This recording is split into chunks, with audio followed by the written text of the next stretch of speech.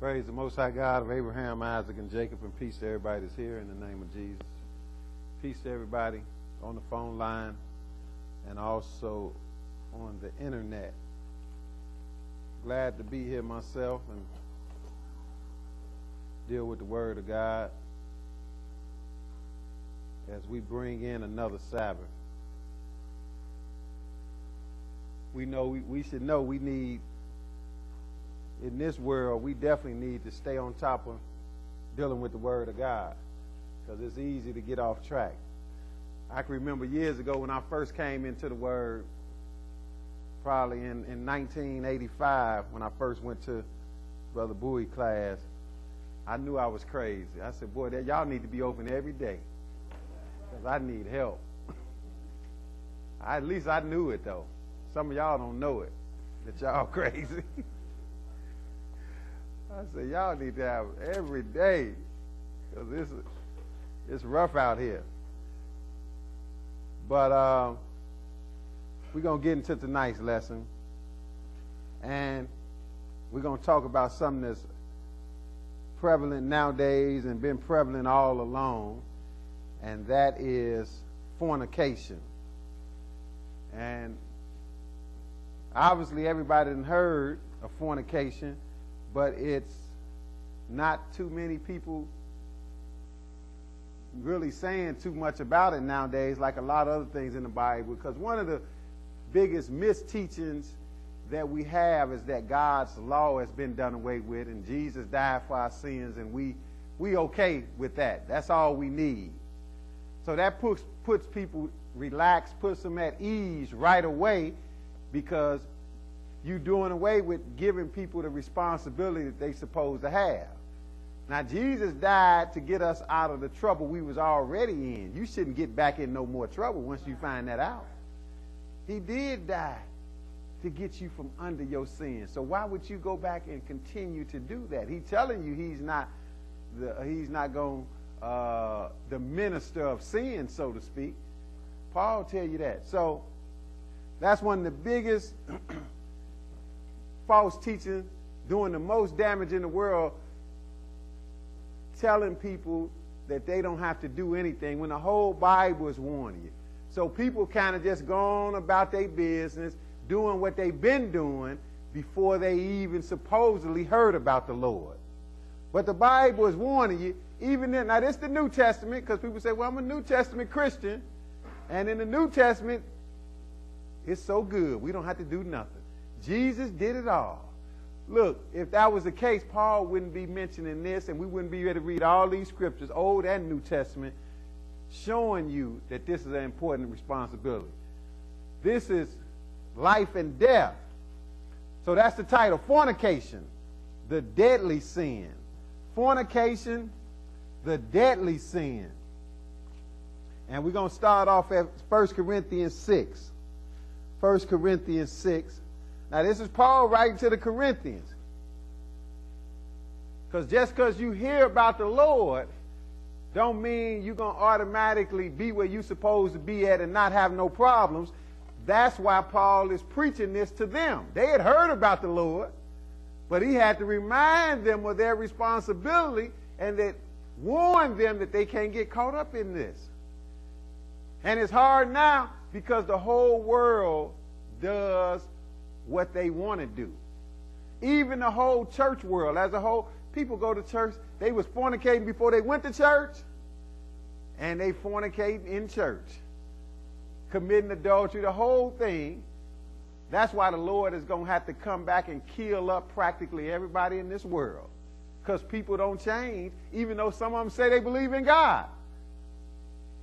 They think you just going to get a pass. But that's not the way it is. You got to set your life up around what God is commanding. So his commandments can't be done away with. If it was, Paul wouldn't say this here.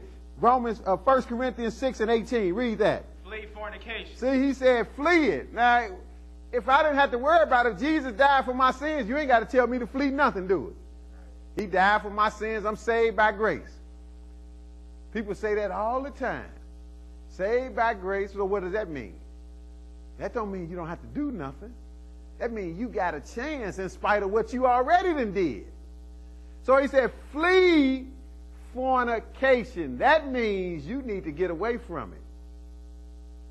You need to get away from it.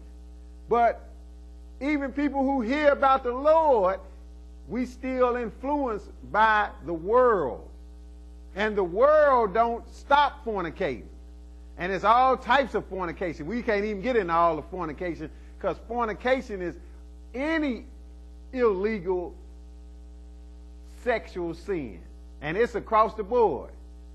Just like you just had the president say he's in favor of fornication. Because that's what that is. Gay marriage is fornication. But he's in favor of fornication. Finally. But that's just one form. It can be a man with a woman fornicating. It can even be a man or a woman with an animal fornicating. The Lord tell you about that in the Bible. We don't have time to read it all. All of them kind of fall under adultery is specific, and everything else fall under that. But now he said, flee it though, didn't he? Verse 18, flee fornication. Go ahead. Every sin that a man doeth is without the body, but he that committeth fornication sinneth against his own body. What? Know ye not that your body is a temple of the Holy Ghost which is in you, which ye have of God, and ye are not your own? For ye are bought with a price. Therefore glorify God in your body and in your spirit, which are God. Okay, so he told you to flee fornication. He's telling you how important it is. In verse 18, he said, every sin that a man doeth is without the body, but he that committeth fornication sinneth against his own body. Y'all should check the phone line, because a number of people is texting me saying that they can't hear on the phone. So he said, he that committed fornication. Now, he telling you how even you in more jeopardy for fornication than the average sin, because he said every sin that a man doeth is out the body, but he that committed fornication sinned against his own body. So you all into that when you committing fornication. You all into that. Like it's a scripture in Proverbs, there could, the Bible said don't commit adultery, the 10 Commandments, they say don't steal, don't kill. There could be a legitimate reason where they wouldn't put you to death if you stole because you was hungry. He tell you that in Proverbs. He said, men don't despise a man for stealing if he hungry. He got to pay for it. That's still wrong. He going to end up having to pay the price. But it's not, even though it's breaking the 10 Commandments. In other words, there could be some rationale for that. You hungry, you ain't had nothing to eat. You would take your punishment by stealing you some food. But now, he said, he compared that to fornication and adultery. He said there would never be an excuse for you to get away with that. That's how bad that is. You won't never get away with that. You can't never come up and say, well, it's a reason for it. That's what he kind of told you. Yeah, try to explain that to, like a man sleeping with another man's wife. Try to explain that to her husband and see how far you get with that one.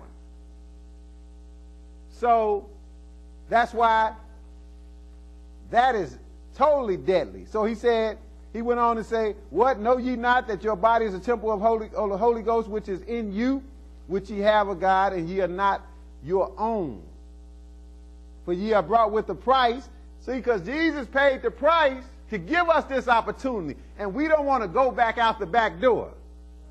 You get out of jail, and you go straight out of jail.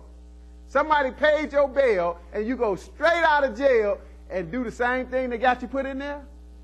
They let you out for what you did, yeah. You can't go out and talk about, I got a certificate, I don't have to keep the law no more. They just let me out. Here go my certificate.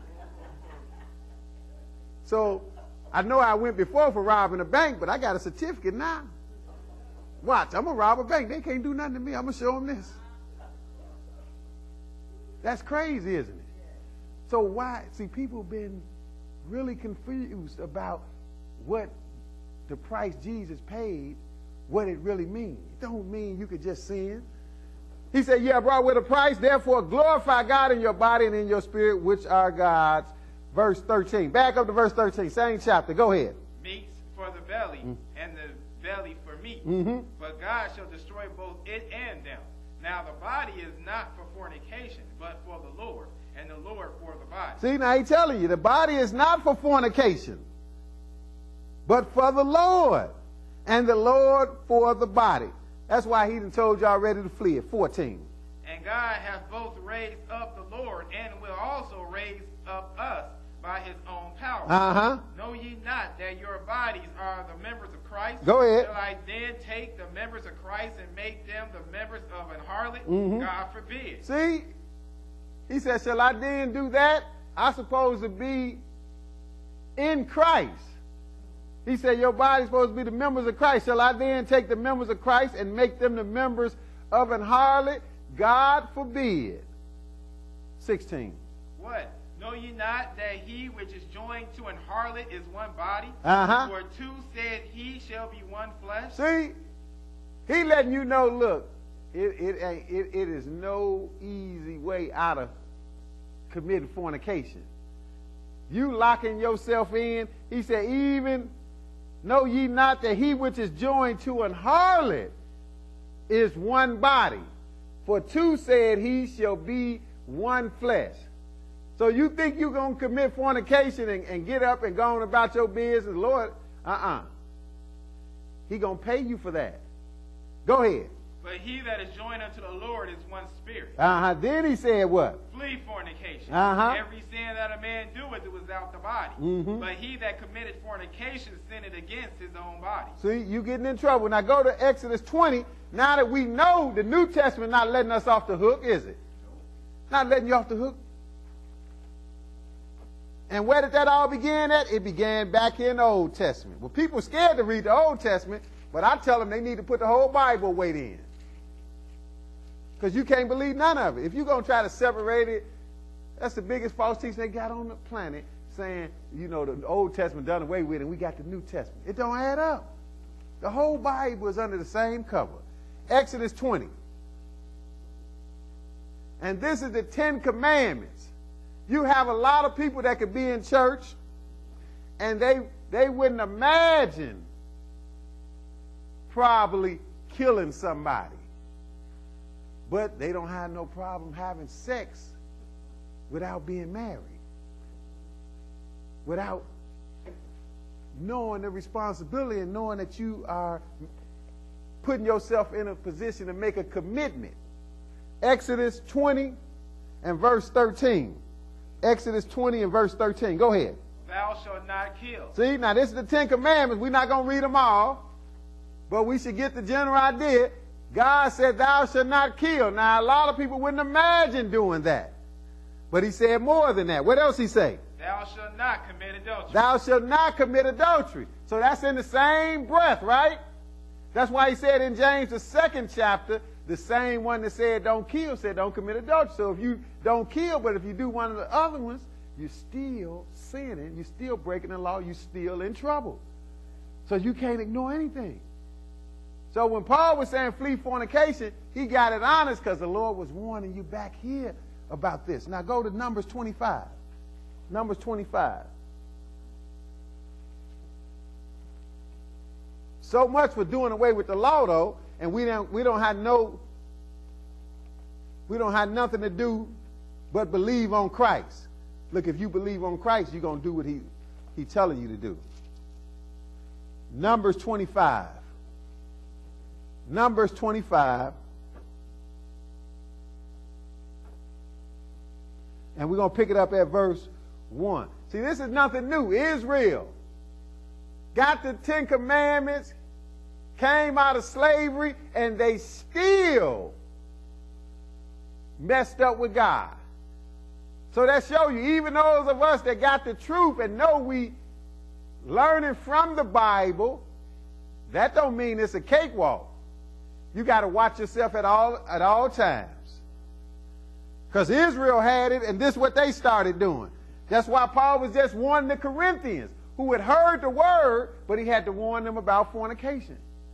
Because we could hear the word, and we could be feeling good about the word one day, but you ain't paying attention. You'll go out the back door the next day.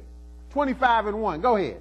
And Israel abode in Shittim, and the people began to commit whoredom with the daughters of Moab. See? Now they had came out of Egypt. God had been talking to Israel. Face to face, gave them all his commandments. That's what he was doing. We read a little bit of Exodus 20. So they abode in Shittim, and the people began to commit whoredom. What is whoredom? That's fornication. That's why he talked about being joined to an harlot in 1 Corinthians 6. So that's just another word for committing fornication. They began to commit whoredom with the daughters of Moab. See, and we think today, even people that's been around the word, that we could just sleep with somebody and go on about our business. Look, the Lord ain't going to let you. The Lord going to get you for that. That's why I be trying to tell the young people, you got a chance to take it straight and do it the right way and make it right. But if you don't pay attention, you're going to be getting the same head whooping some of your parents got. And ultimately, the more you understand, the more responsible you are. So the Lord ultimately is taking people out. That's why Paul telling you about how deadly fornication is. But now, verse 1, read it again. And Israel abode in Shittim, and the people began to commit whoredom with the daughters of Moab. See, they started doing it. Skip down to verse 6, though. They began to commit whoredom with the daughters of Moab, a whole nother people, a whole nother nation. But go ahead. And behold, one of the children of Israel came and brought unto his brethren a Midianitish woman in the sight of Moses, and in the sight of all the congregation of the children of Israel, who were weeping before the door of the tabernacle of the congregation. See, people just get used to it. People just get used to it. That's why I understand. See, we can't stone nobody for doing contrary to the word of God now. But I truly understand why the Lord had people stoned and burnt and all kind of stuff, because that will put the other people in check. The other people say, well, you see what happened? What's his name? They have some real second thoughts about doing that, even when they wanted to do it. They had some real second thoughts. But we don't have that nowadays, but that don't mean you ain't going to get stoned or punished by God. Look at the way the world is. People sinning all over the world. People fornicating all over the world. Even same-sex marriage, all kind of they even legalize. They so it's stupid. They had to, the army had to change a law, because they had a law coupled with another law. So they had a law saying if you are, they'd kick you out the army if you are committing sodomy. They'd kick you out the army. So being that now they say that's kind of discriminatory, they're going to change that. So they was against, we know the army was against gay marriage. But in that same law, where they will kick you out and punish you, you can be court-martialed for a man with a man, that same sex stuff. In the same sentences, they also said that, you know, you can be court-martialed for sleeping with an animal, for bestiality, right? You can be court-martialed for that in the same sentence. So they couldn't change one without the other, because it was coupled together. It was one law. So you know they just had to wipe away the whole thing. So they had in the newspaper, yeah, bestiality is okay too. So not only can two men sleep together and they ain't gonna kick them out the army, you can go get your animal. And you can sleep with the animal. Because they couldn't change one without the other, because it was one law. That shows you how backwards man is. It's just like Sodom and Gomorrah now. It's out the clock. But that's just one form of fornication. And we get so accustomed to doing it that it becomes second nature. So Israel, it said right here, verse 1, and Israel abode in Shittim, and the people began to commit whoredom with the daughters of Moab. And the Lord started to punish them. He started to kill some people. This is how deadly it was. They were sleeping around. Some brothers were sleeping around with these women. That's how it all started.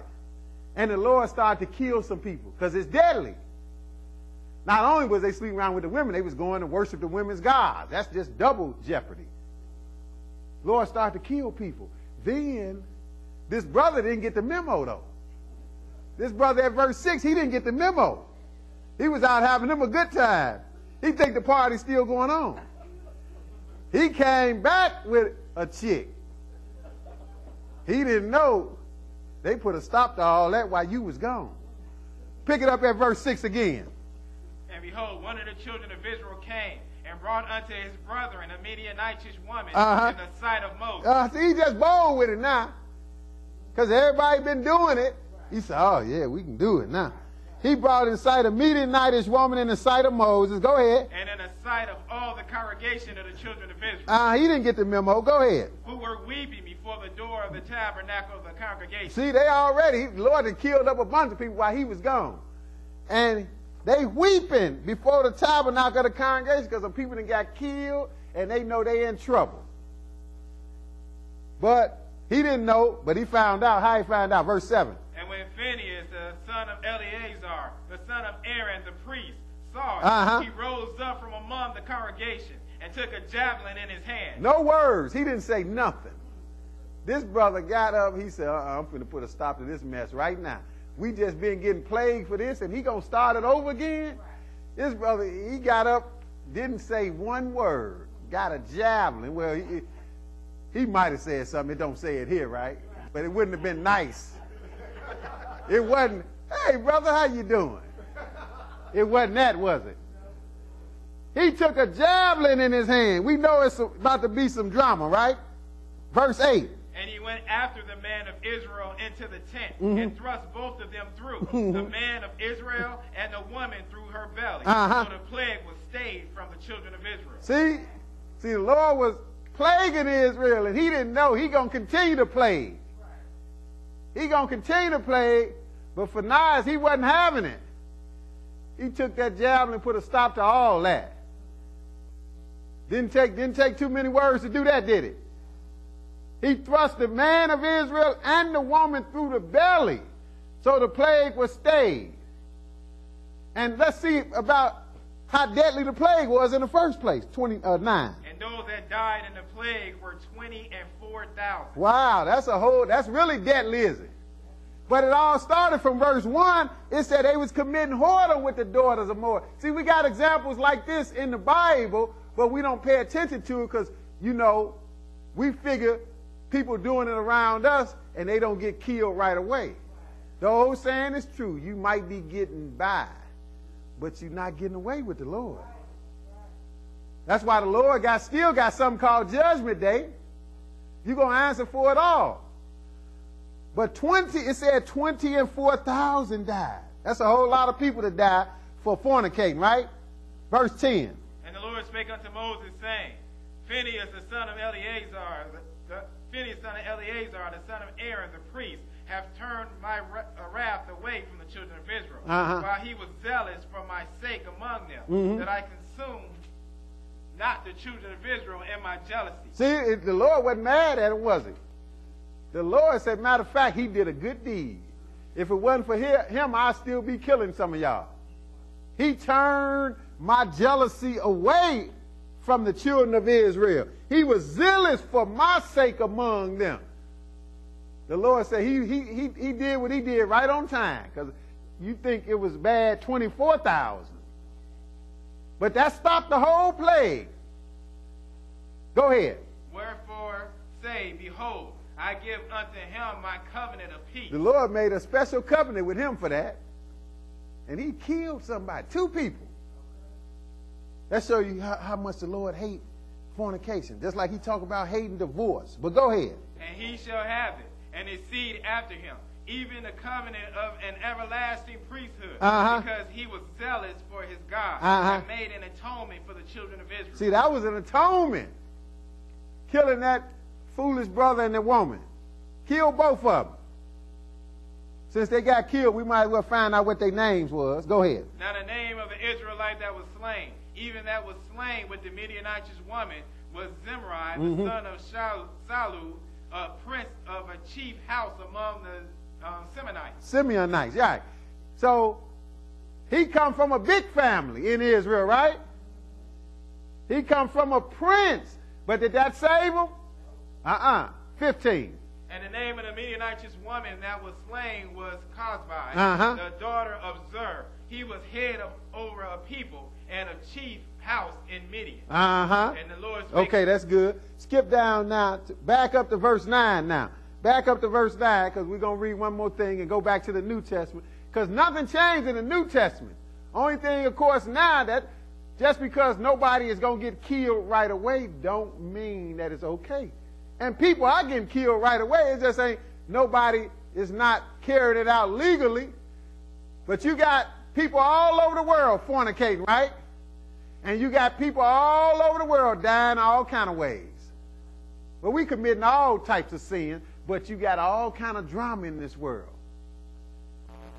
You got a lot of young men fornicating. You got a lot of young men getting killed. You got a lot of young men in prison. Back up to verse 9. And those that died in the plague were 24,000. I want to read that again. Go to 1 Corinthians 10. 1 Corinthians 10. Let's see if we just do away with the Old Testament because they was too hard back there. That's what people think. Oh, they was too hard back there. They didn't give you a chance. I guess some of the modern day preachers will say, now, Phineas shouldn't have did that. The Lord praised him for doing that, right?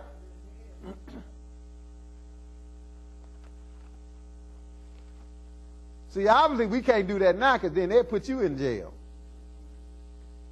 But that just shows you how the Lord feel about it. But when you caught up in the world, he was caught up in the way they was doing things for that brief moment, and he went with it. When you caught up in the world, you do the same thing, but you're going to end up reaping the rewards of the world. 1 Corinthians 10 and verse 1. 1 Corinthians 10 and 1. Go ahead. Moreover, brethren, I would not that ye should be ignorant, how that all our fathers were under the cloud, and all passed through the sea. Now that's good. Now he's talking about the same time back in Moses' time when they went through the Red Sea, and they had went through there by what we was reading in Numbers. They was out in the wilderness when they started committing whoredom with the daughters of Moab. But he talking about that same time frame. So let's see. Skip down to verse 5 and go ahead. But with many of them God was not well pleased. They were overthrown in the wilderness. Now we just saw an example of that. We saw when they was committing whoredom, fornication, God wasn't pleased, right? And some of them got overthrown right then in the wilderness, right? It said 24,000, right? That was a whole lot to die just to have a little fun that lasts a few minutes. Go ahead. Now these things were our example, to the intent we should not lust after evil things, as they also lust. Oh, now he's talking about the old days. He's not saying, don't worry about that, you got Jesus now. Paul didn't say that, did he? He didn't say, just do away with the Old Testament, don't read Numbers about that mean God back there, because we got a real gracious God now. Look, God is gracious, but he's not stupid. He requires you to change your ways. And you could change. I know you could change because I was a big-time fornicator. And I thought it was going to be impossible for me to stop doing all the fornication I was doing. But I kept reading the Bible. It got a lot easier. And easy and easy. The more I read, the easier it got. Because when you learn the consequences of your action, that will give you some incentive.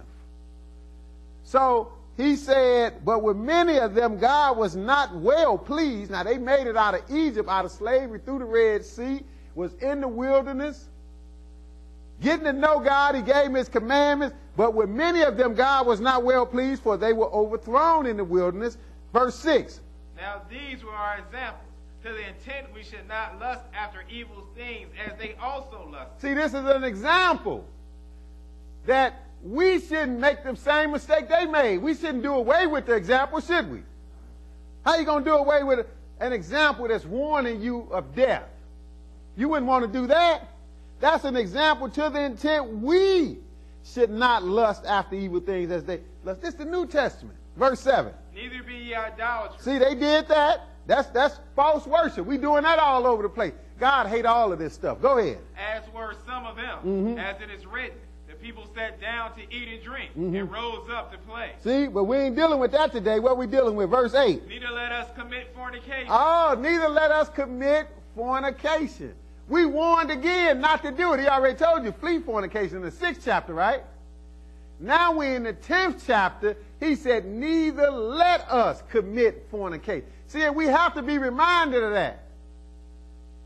Especially when you've already fornicated before, and you had fun, you liked it, and if you're not paying attention to the word of God, you will do it again. But he warned you not to do it, because you're going to pay. Neither let us commit fornication. So that shows you clearly that's what they was doing. What we read, they just used another word. I told you that's the same thing. It said they committed whoredom, right? That's what he quoting that right now. Neither let us commit fornication as what? As some of them committed. As some of them committed. They did it, but they didn't get away with it. Go ahead. And fell in one day 320,000. See, 320,000. It's a little bit off, right?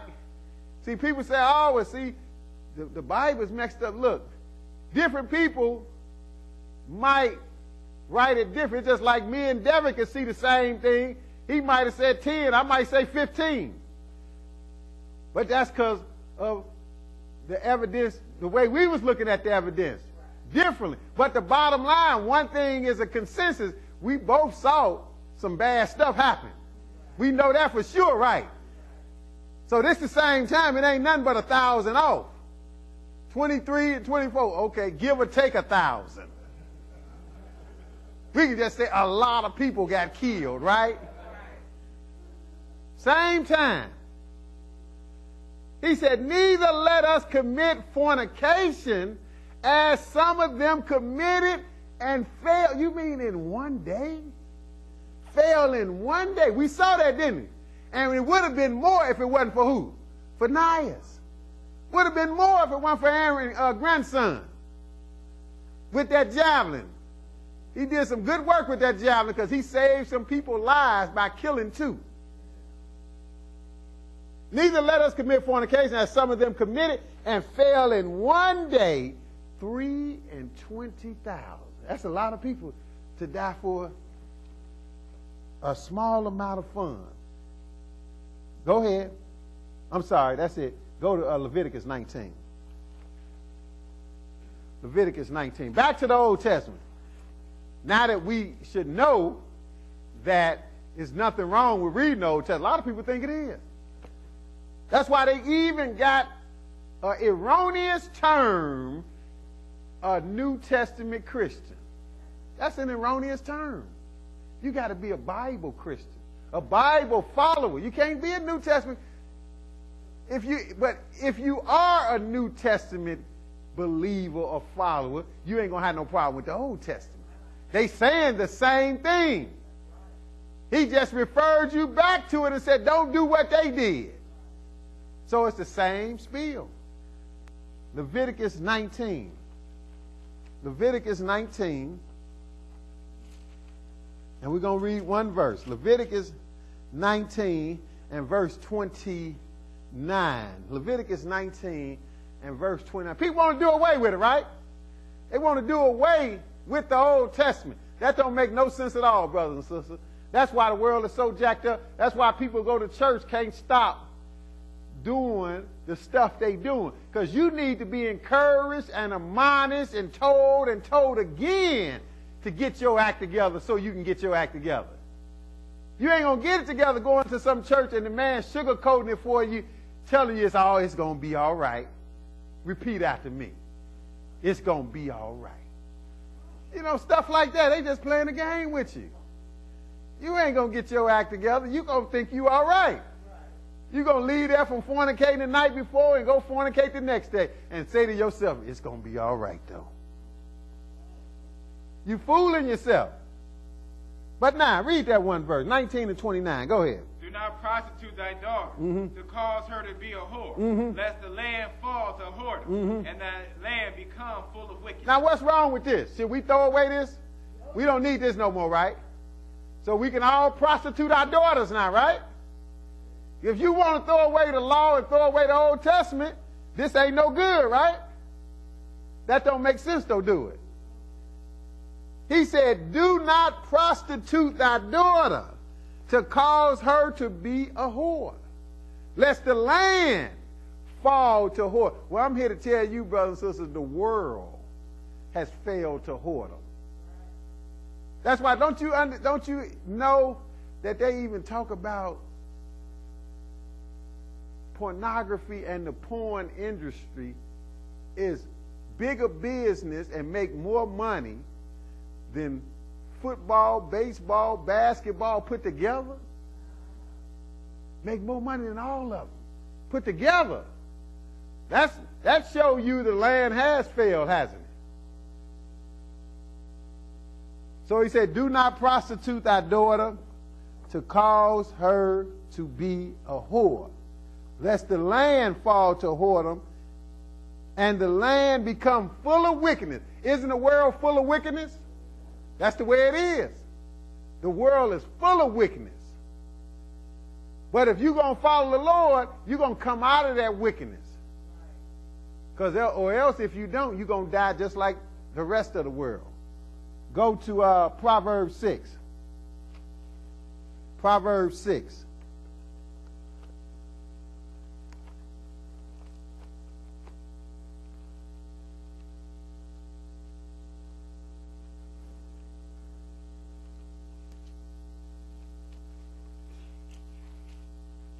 Proverbs 6.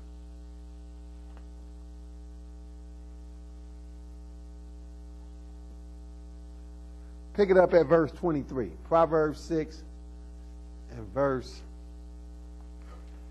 23. Okay, go ahead. For the commandment is a lamp, and the law is light, and reproof of instruction are the way of life. See? Now, we busy trying to do away with the law and not pay attention to the law, say we don't need it, it's done away with, we got Jesus. And that's why we in the dark. But he's telling you, like we just read that one command. We read where he said don't kill and don't commit adultery already, right? The 10 Commandments. But we read another simple law that said don't prostitute your daughter, right? It's just like they had a big thing. They went to this town, I think, where in the country in South America, where the people, some of the Secret Service got caught up in prostitution, right? Well, you know, that's because it's legal there, but they just didn't want to pay. But that shows you the state of the world, though, right? But if you're going to follow God, you're going to come out of that, because he said, for the commandment is a lamp and the law is light. Why would you want to do away with the light and stay in the darkness, right?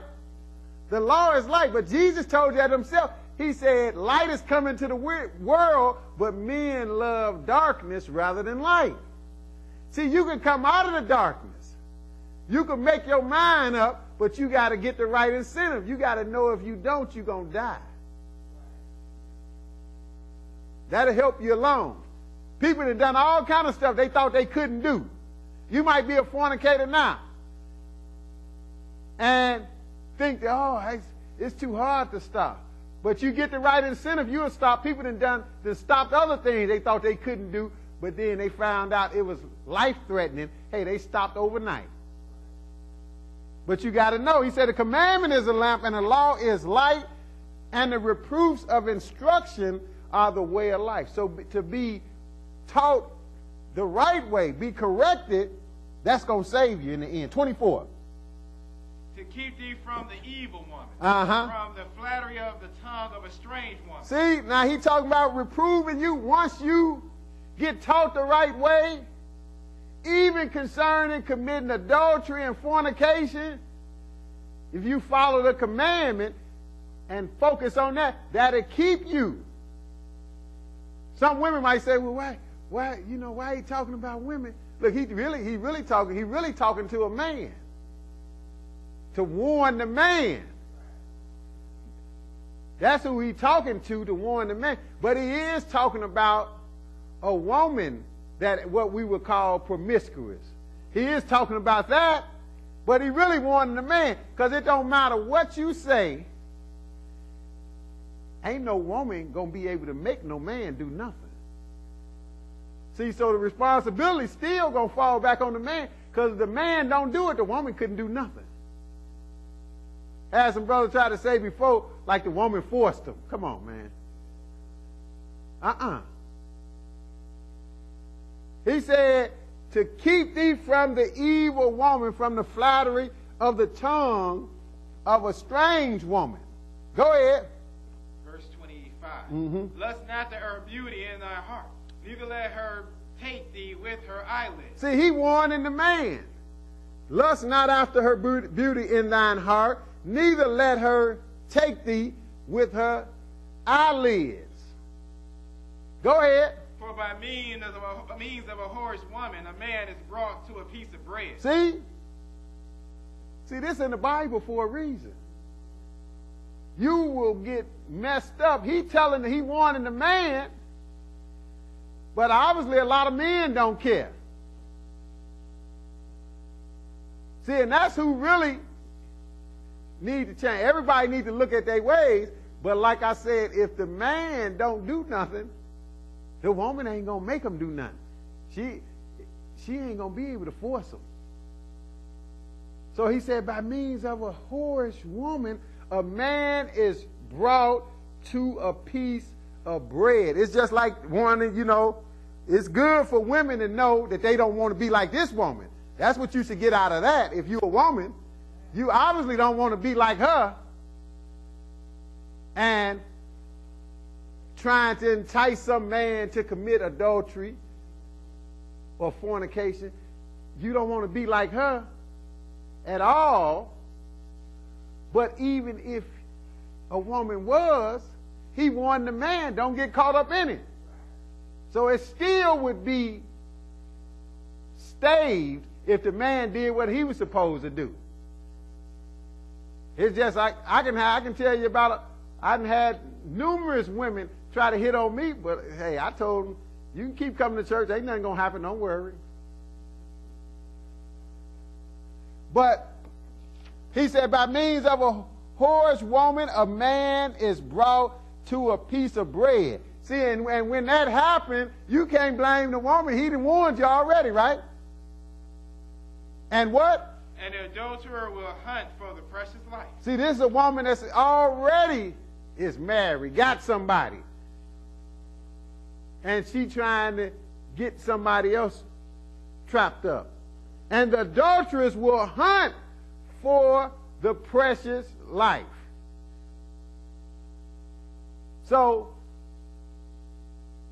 that's why it's not enough to even, again, a woman don't want to be like that, but it's not enough to just tell women that, look, you don't want to be like that. People have been telling women that for the longest. People have been telling women that just like when I was growing up. Hey, mostly all the girls I knew, they was told, look, don't be giving your stuff away. Don't give it away. Keep your stuff on lock. They was telling the women that, the girls that, they was telling them that, but wasn't nobody telling the boys that. The same people telling the women, look, don't do that. No, you ain't supposed to be a lady. Don't do it. They were telling the boys, boy, you supposed to be going to get you some. Go and get you. Well, who the heck they going to get it from? It's backwards. Even when I was a teenager and I met Loretta and I started showing I was serious about her over 30 years ago, even my own mother, she was kind of like looking at me, eye suspect. She was like, what you getting serious about her for? Really, because that's just the way of the world. She thinking, well, you don't need to be getting, you too young for that. Look, if you old enough to be trying to sleep around with somebody, you old enough to stay with that one person. That's the thing that young people need to realize now. You ain't going to be able to lay down and get up and just go on about your business. And that's really one of the problems now. We living in a world that teaches us you can kind of have it all. That you can just do it and then you still want to go on about your life. You can't do that. You got to make your mind up. And really people need to understand, especially young people need to understand, look, if you really, because we know sex is good. People enjoy sex. That's why they do it. God is smart. He made it that way. You know why he made it that way, don't you? Not so you can just fornicate and have some fun. That's what you thought? No, he didn't make it that way because of that. He made it that way because he told man to be fruitful, multiply, and replenish. And God is wise. He know you wasn't going to do it. If it was like work, it wouldn't be nobody here. It wouldn't be. Especially, you know how hard it is for a woman to have a baby? Shoot. It wasn't no fun, and then you got to go through 9 months of labor too? Man, it wouldn't be, we wouldn't even be here. It'd be about 5 people in the world. But God is wise. He made it fun. He said, yeah, they're gonna multiply, all right. You multiplying even when you don't want to. You ain't even trying to multiply. Pregnant again. So he's wise by making it that way, but we got to know that it's responsibility come with that. So really, that's what young people need to understand. If you think you're ready for that, I tried to tell my son that when he was 16. I ain't going to tell you which one. I got a couple of older than 16 now. I tried to tell him that when he was about 16. Look, you want to try to get frisky, y'all should just get married. He looked at me, I ain't but 16. What you talking about? No, what you talking about? What you thinking about? It looked like you thinking about trying to do something that married people do. Hey, I'll sign off. I'm the preacher. I will marry you. I told him that. I'm not lying. Got some witnesses in here. But we think that's crazy. The world tell you that's crazy, but go ahead and fornicate. Get you some rubbers. Something wrong with that. But you're going to end up paying either way. Because it's deadly. We see how deadly it is. But now, go ahead, verse 27. Can a man take fire in his bosom and his clothes not be burned? See, you can't get away from this. Can a man take fire in his bosom and his clothes not be burned? Nope. Go ahead. Can one go upon hot coals and his feet not be burned? That ain't going to happen, is it? Go ahead. So he that goeth into his neighbor's wife, whosoever toucheth her shall not be innocent. See, this straight up adultery, going into your neighbor's wife. All forms of fornication fall under that. That's a form of fornication. But he said it ain't going to work. So he that goeth into his neighbor's wife, whosoever toucheth her shall not be innocent. You can't get away from that. That's why Paul said, flee fornication. Go ahead, 30. Men do not despise a thief if he steals to satisfy his soul when he is hungry. See, this is what I quoted earlier. He said it can be an excuse for you stealing. It's still wrong, but you can have kind of like an excuse where somebody won't come down on you as harshly as they would have under the other circumstance. So men don't despise a thief if he steals to satisfy his soul when he is hungry. But what? But if he be found, he shall restore sevenfold. He shall give all the substance of his house. See, they won't even kill you for that. But that tells you how deadly fornication is. What did he say? Go ahead. But whoso committed adultery with a woman lacketh understanding. He said, but whoso committed adultery with a woman lacketh understanding. Go ahead. He that doeth it destroyeth his own soul. See, he putting the responsibility on the man too, isn't he? And he said, he that doeth it destroyeth his own soul. See, fornication fall right under there. He said, he destroyeth his own soul.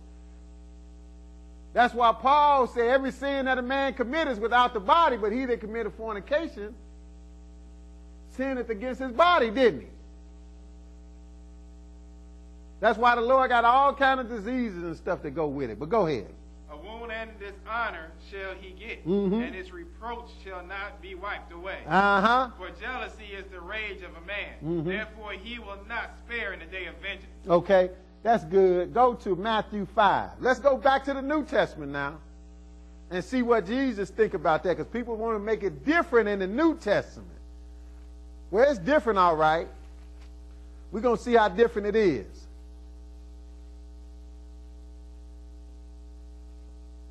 He just was letting you know how deadly it is.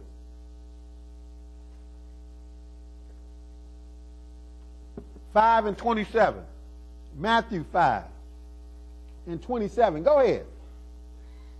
Ye have heard that it was said by them of old time, thou shalt not commit adultery. Well, we heard that and we read it, right? See, we want to do away with the law, and the Bible say in the New Testament that the law is holy, just, and good. What can be wrong with that? Did Jesus think there was something wrong with it? Is he going to say, don't worry about it now, I died for you? He said, you heard that it was said by them of old time, thou shalt not commit adultery. Well, we read that, right? We read a number of things, but let's see what Jesus got to say. He's going to say something new. Go ahead. But I say unto you, that whosoever looketh on a woman to lust after her hath committed adultery with her already in his heart. Is he telling you, do away with that law and don't worry about it? Or is he enhancing it for you and telling you it's even a spiritual thing? Because this way you got to stop it, and you got to get your mind together. Then you won't commit adultery or fornicate if you get your mind together. But you need to know how deadly it is, that God is going to kill you. And even God got a loophole. Even if you mess up, he letting you know you need to get married then. See, people don't want to have that responsibility. He had a loophole because he said, well, I know they're going to get frisky. So I'm going to even let them off the hook if they do the right thing. It's just like we didn't have some people in here. We got some good examples in here. We didn't have some teenagers that, hey, went out and had sex, but then turned around and they got married and did the right thing. And everything, you can live happily ever after. God ain't going to get you for that. But you got to do the right thing. That's what you need to understand. But now, and if somebody is in the Word, they should already know that. Therefore, if you know you're going to be stuck with this person, I done had people come to me and say, man, you know, I made a mistake. And I slept with somebody. But what do I do now? I say, well, you need to marry her now. Oh, man, I can't see myself being with her. I said, you should have saw that a while ago. Get mad. Some people done left. I ain't going back there. He trying to make me be with her. Hey, they had to leave. But what else I supposed to tell them? That's what the Bible say. That'll be your out if you do the right thing. But Jesus said, what? Ye have heard that it was said by them of old time, thou shalt not commit adultery. But I say unto you, that whoso looketh on a woman to lust after her have committed adultery already with her already in his heart. He said, you done it already. So it's just a matter of time before you mess up and go all the way. Because that's what's on your mind. Even if it don't be with her, it'll be with somebody else. So Jesus is not taking the responsibility away. He enhancing it. Really, he's telling you how to keep it in check. Because if you get it out your mind and make up your mind to do the right thing, then you can stay on top of it. Go to Matthew 15. Matthew 15. So the New Testament is not giving you an easy way out of being obedient to God, of making it okay to commit fornication, is it? It's not doing that. And don't think just because you might have done it and nothing happened yet that it's going to be okay.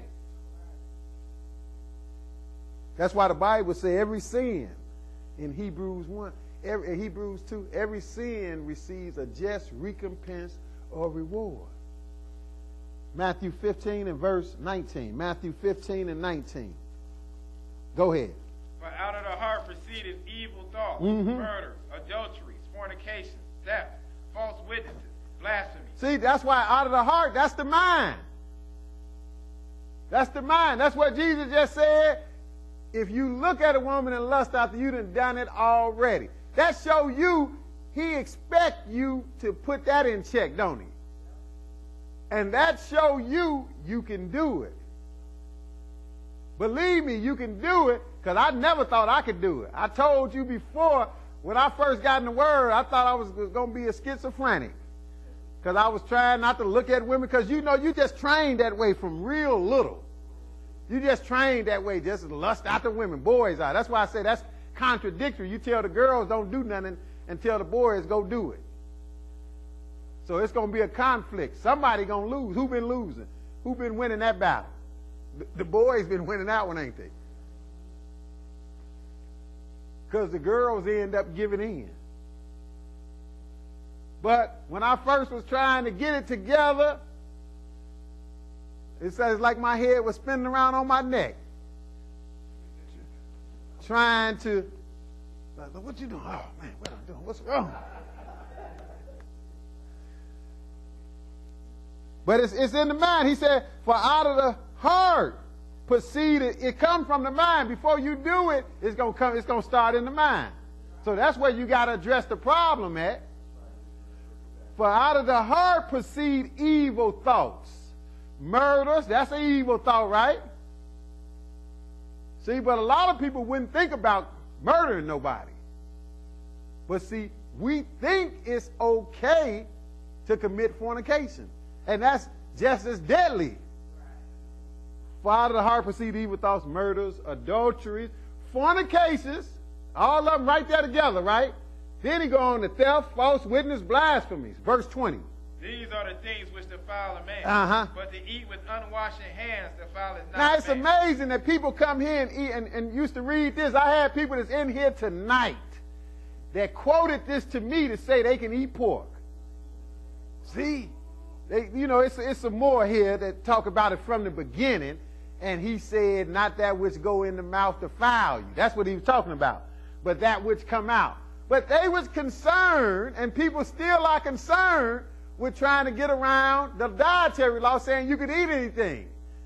So, we be preaching the dietary law. We'll tell somebody, you shouldn't eat swine, it's unclean. And they would quote this whole chapter. They say, well, no, it's not what go in the mouth that defile you. It's what come out. See, that ain't doing away with the dietary law. He's talking about something else here, but he gave you the importance of what you do need to worry about coming out your mind. And it's back to the law, isn't it? So again, he upholding the law. But they say, no, he said it's not what come out. It's not what go in, it's what come out. So that means I can put some pork in, it's okay. That's not what he's talking about, is it? I can put some pork in, it's okay. It's what come out. But see, they got all this stuff coming out too. They had all this stuff coming out and wasn't changed, because really they was taught they ain't had to do nothing. But he said, verse 19, for out of the heart proceed evil thoughts. That's what come out. Murders, adulteries, fornications, thefts, false witness, blasphemies. Verse 20. These are the things which defile a man. These are the things that defile a man. Now he's not going to say, this is why I had to read to him. He's not going to say to eat pork don't defile you. Because that's breaking the law, isn't it?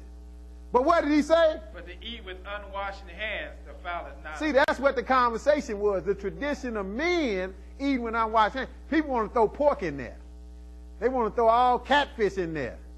To eat catfish don't defile. That's what they saying. Just pray over it. But see, they missed the bigger message in that. But we should have it. Go to Romans 1. He said it proceeded out of the heart. Evil thoughts, murders, adulteries, fornication, all that comes from the mind. So that Jesus warning you, you got to flee from this, like Paul said. Because it's going to kill you. Just because you ain't dead yet, don't worry.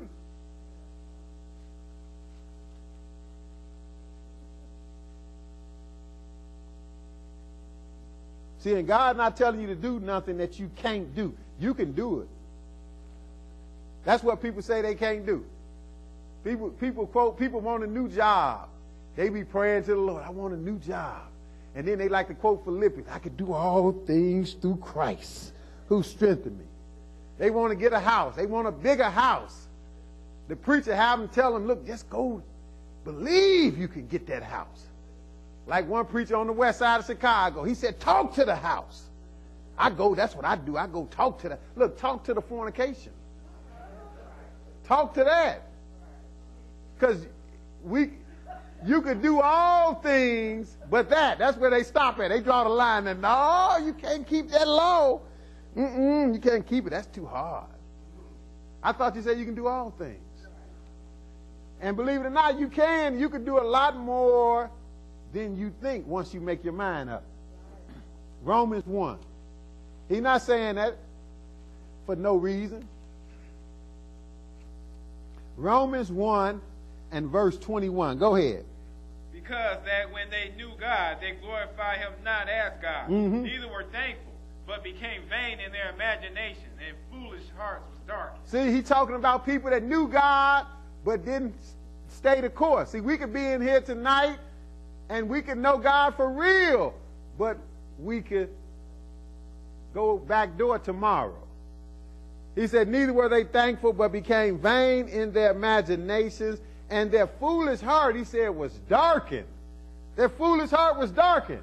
Remember, he said, out of the heart proceed evil thoughts, fornications, adulteries, fornications, thefts, all that stuff. Jesus said, you heard it was said, don't commit adultery, but I'm telling you, don't eat. If you look at a woman and lust out, you can commit adultery already in your heart. So that's where it started at. We seeing that.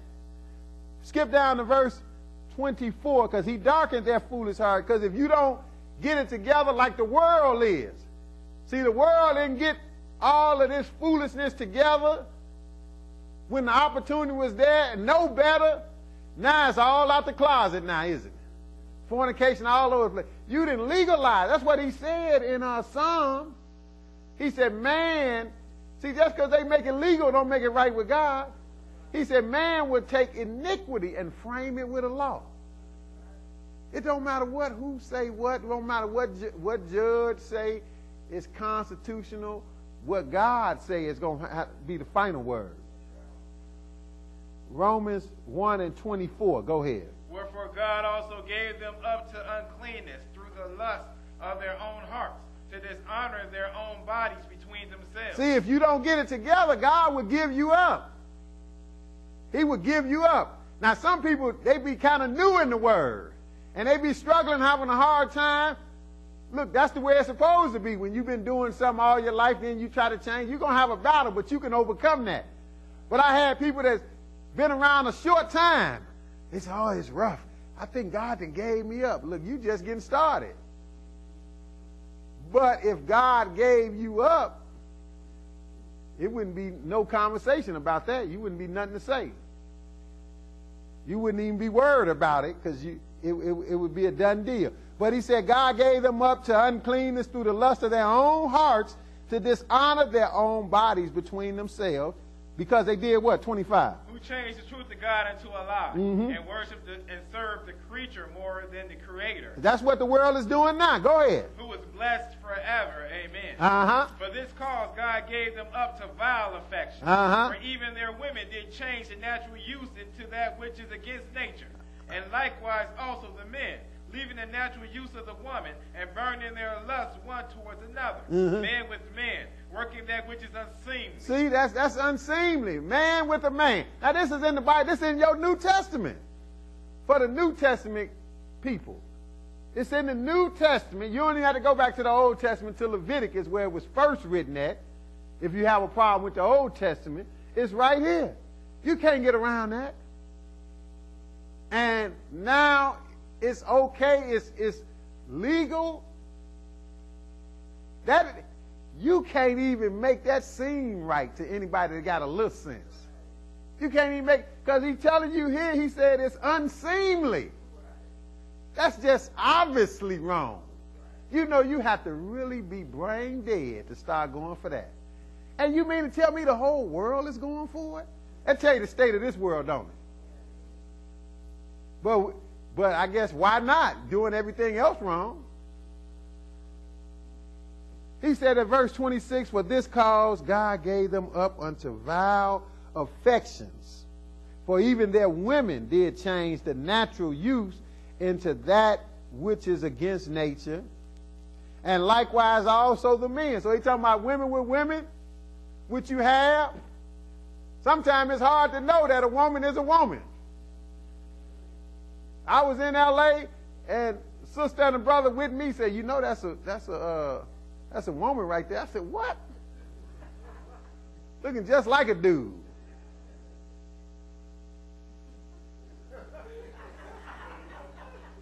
You got a lot of that.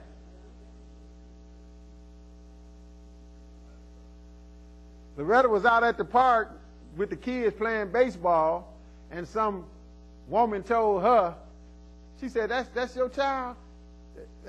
She said, no, I'm the baby daddy. How in the world you going to be the baby daddy? You really messed up. It's a good solution to all that, though, because then you had a big, oversized brother, muscle-bound brother, open his mouth, sound just like a woman. The baby daddy, the woman, need to get with that brother and make it work. They can role play at home, but at least it look right. Change roles at home, but come out in the street, at least it's a man and a woman.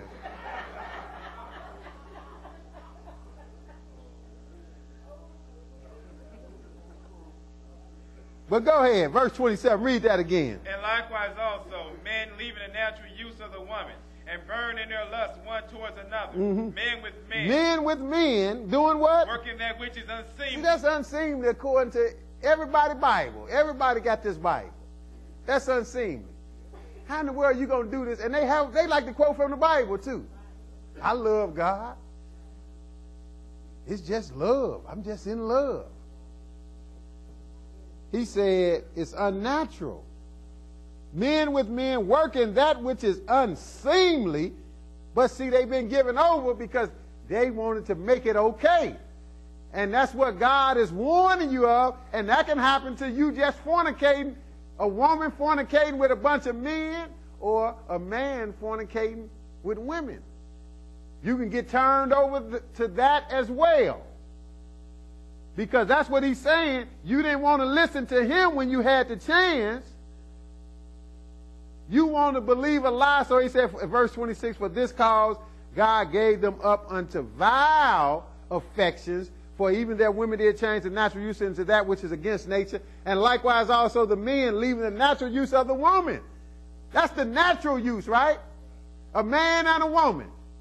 Burned in their lust one toward another, men with men working that which is unseemly and receiving in themselves that recompense of their error, which is me. They doing it and doing it over, out the closet.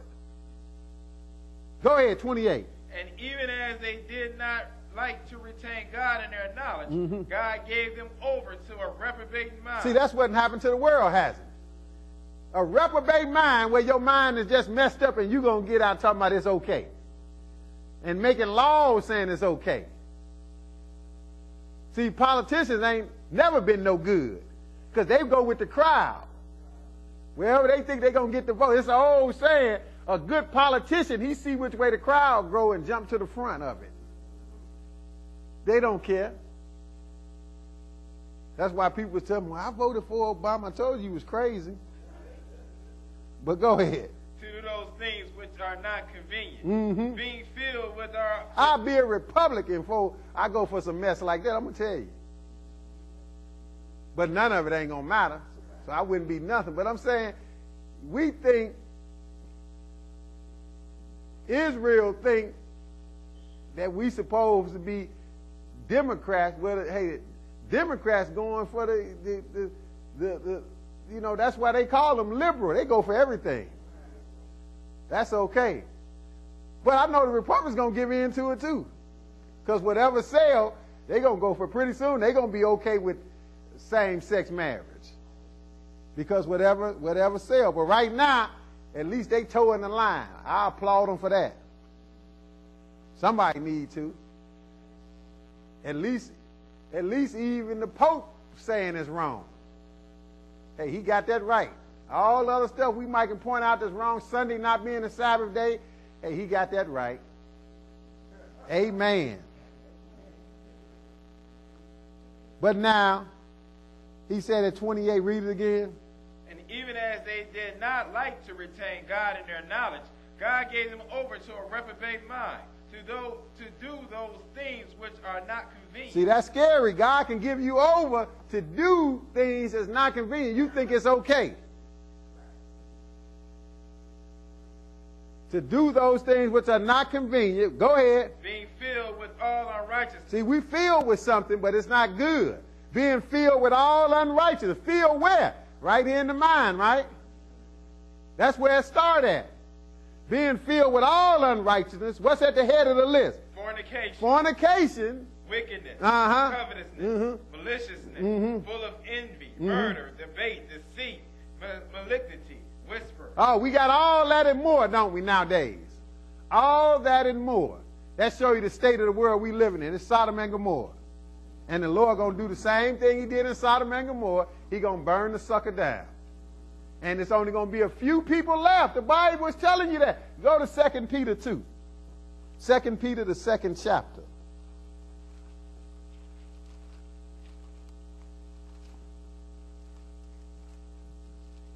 If you can't see the Lord going to have to come back and burn this down, you need to get you some glasses.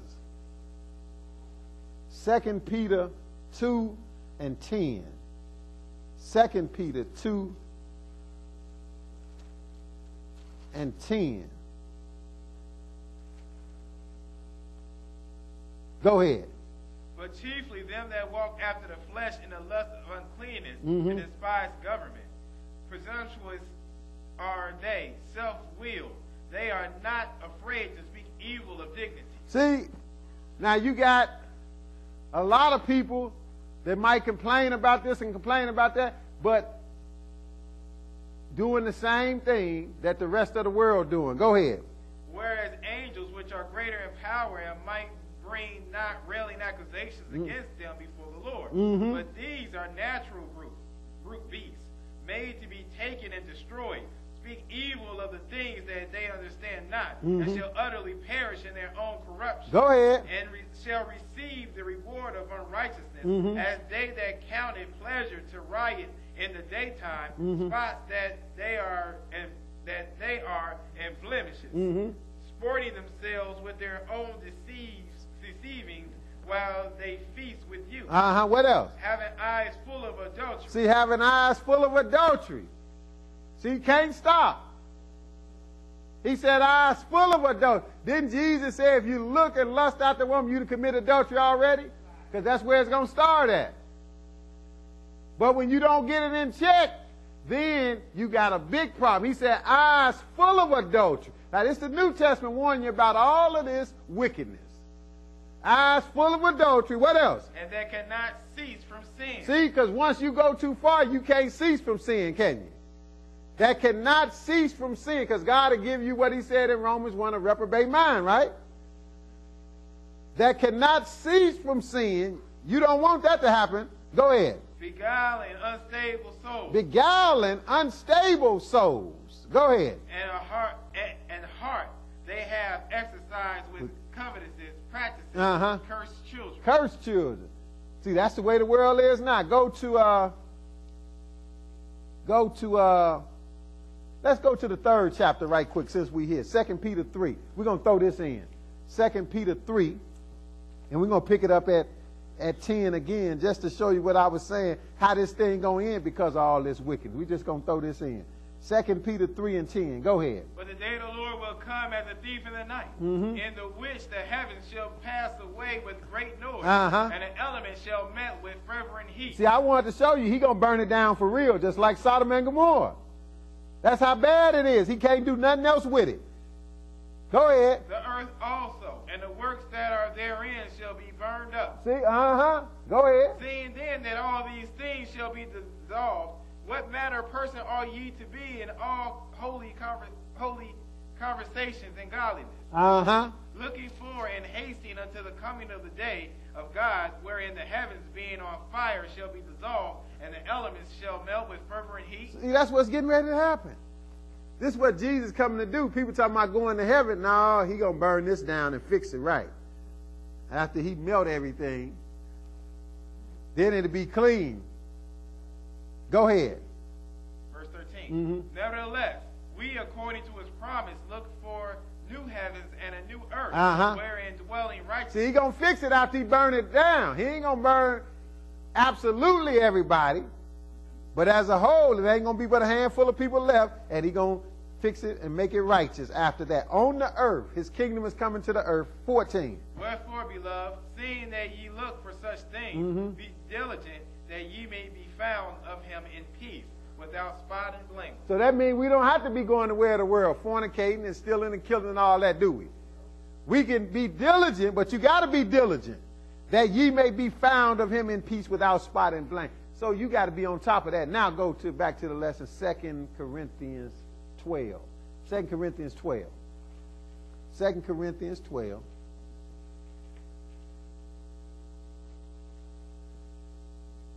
Second Corinthians 12, we're going to read one verse, verse 21.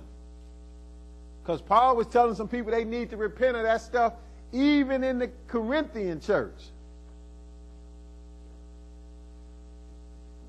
See, he wasn't going to go and kill nobody, but he was going to put them in check. That shows you stuff can happen anywhere. Sometimes stuff can happen around here. People think, well, you know, that shouldn't happen there. They got the word. Look, they had the word right here. And Paul had to deal. You just got to deal with it. 21. 2 Corinthians 12 and 21. Unless when I come again, my God will humble me among you, and that I shall bewail many which have sinned already. Paul said, when I get back over there, because he was traveling around, he said, when I come again, my God shall humble me, and I shall do what? Bewail many which have sinned already. Go ahead. And have not repented of the And have not repented. See, you can make a mistake, but don't fool yourself and make it like it's okay. You can repent from that. And have sinned already and have not repented of the uncleanness. What else? And fornication. Oh, and fornication. See, that means somebody was doing it, wasn't he? Thinking it was okay. Go ahead. And lasciviousness, which they have committed. Galatians 5. Galatians 5. But we got all this admonition to know that we need to get away from it. That's why he told them to flee from it. Galatians 5 and verse 19. We see an example when they was committing fornication in Numbers 25, 24, 23, 24,000 people died, right? If that ain't no good example on how deadly it is, I don't know what it be. That's how God feel about it. And now he said he going to let the wheat grow with the tares, and he going to get them all at judgment day. He going to separate them at judgment day. Galatians 5 and 19. Read that one verse. Go ahead. Now the works of the flesh are manifested, which are these. See, people talking about, well, you got to be in the spirit. Yeah, and you ain't got to worry about the law, just be in the spirit. Look, if you in the spirit, you keeping the law. If not, you in the flesh and you doing these works, which is contrary to the spirit. Now the works of the flesh are manifest, which are these. We just going to get a brief. You can read the rest because it's a whole lot more, but this is at the top because this is what everybody want to do. Now the works of the flesh are manifest, which are these, what? Adultery. Fornication. See, right together. See, that's why the Ten Commandments didn't have to say everything at one time, because other commandments and statutes fall under the Ten Commandments. He said adultery, fornication, go ahead. Uncleanness, lasciviousness. Now he went on to say a whole lot more, and the world is doing it all. 1 Thessalonians 4. 1 Thessalonians 4. So we get all these one. And this is all New Testament, so don't let nobody tell you you're a New Testament Christian and you ain't got to do nothing.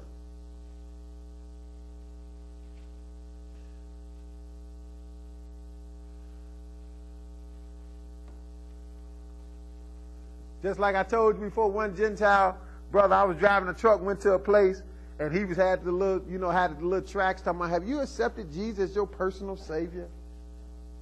I said, look, I'm trying to get saved. I'm trying to walk with God so I can get saved at the end. And he looked at me and says, it's nothing you can do. It's nothing you can do. Jesus did it all. I said, so I don't have to do nothing. No, my child, it's nothing you can do. He did it for you at Calvary. He did it for you. I said, so you don't think you got to keep the law to get nothing? No, you ain't got to keep. I said, so I can sleep with your wife. He stopped backing up. I said, so you telling me I can sleep with your wife and I'm still cool with Jesus. It's all okay. He stepped back a little bit. He said, well, he squinched up. He said, you really wouldn't want to. I said, no, what if I want to? I wasn't going to let him off the hook because he was in trouble. I said, no, what if I want to? I'm still, and he really just basically, in so many words, saying, I'm going to be okay. He was like, you wouldn't want to? I said, no, what if I want to? I'm still saved, right? He said, well, you're saved, but you wouldn't want to. I'm like, man, either I can't. Paul not talking about it you won't want to, is he? Paul telling him, look, don't do that mess, you're going to die.